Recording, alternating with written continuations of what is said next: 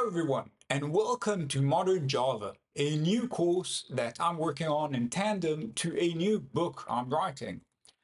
Many of you learn Java in universities or on your job, but over the past decade, Java completely changed from a verbose, heavy language to a slick, modern, flexible solution. This course assumes you know the basics of Java and builds up from that point.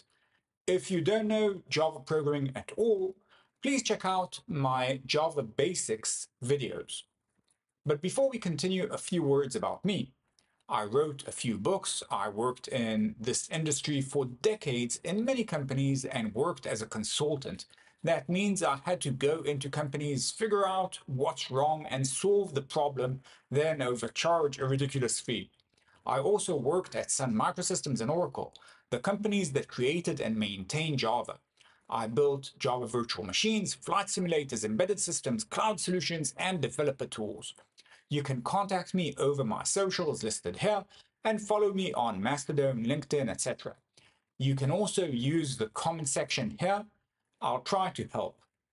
This is my A-Press book titled Practical Debugging at Scale. I also have a course with that name.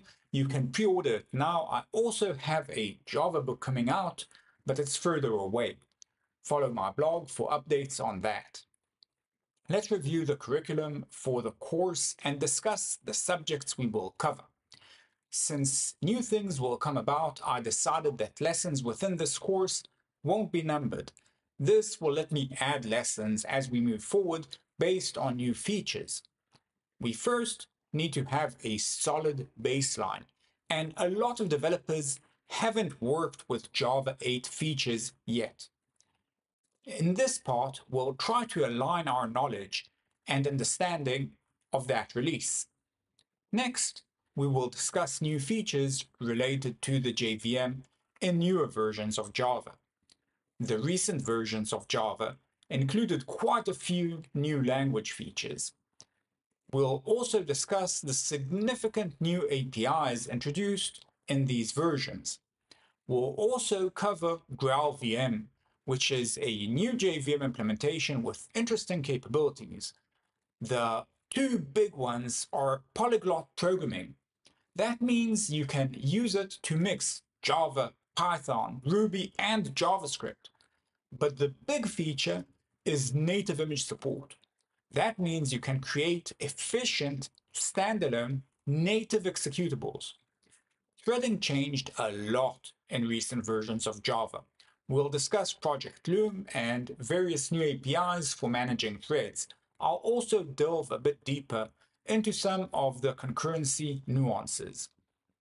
Java is cool as a language, but the true power of Java is with a framework for building microservices, monoliths, or web applications. In this module, I'll go deep into the leading framework for Java, Spring Boot. If there's demand for it, I might also do a model on microprofile. Testing and CI are crucial for building a proper application. I will focus on GitHub Actions for the CI portion. Finally, we'll discuss deployment with Docker and Kubernetes.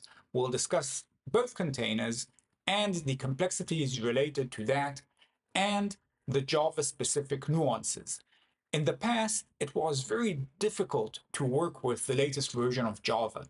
Getting all of our machines to the latest version was a difficult task. Thanks to Docker packaging, the latest version of Java as part of our application became trivial.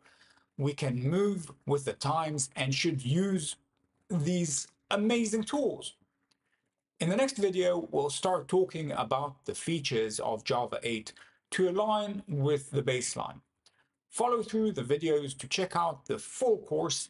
If you have any questions, please use the comment section. Thank you.